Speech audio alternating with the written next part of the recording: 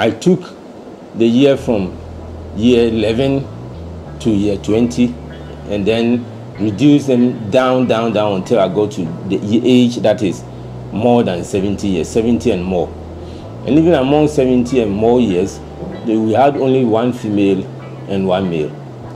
And for them, they were as cases of armed robbery, and that way they were shot on the chest, which of course, as the interview continues or progresses, you realize that there are a certain group of deaths or injuries that will be related, either the person was intentionally killed or sometimes more or less like suicidal sort of. So the highest incidence of death occurred between age 21 to 40 years, and that's the workforce of every country. So basically, that is really something that really got into my heart, and I said that no, this one, something must be done about it. Most of them, you could see, especially the type of pellets that were retrieved from these type of those who died through gunshot wounds.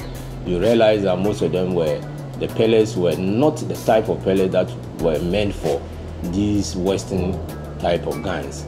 Especially, you can see some of the pellets, looking at the size of the pellet and then the nature of the pellet when they were subjected to forensic, that's ballistic examination. It was realized that most of them were coming from the pellets were coming from locally manufactured guns.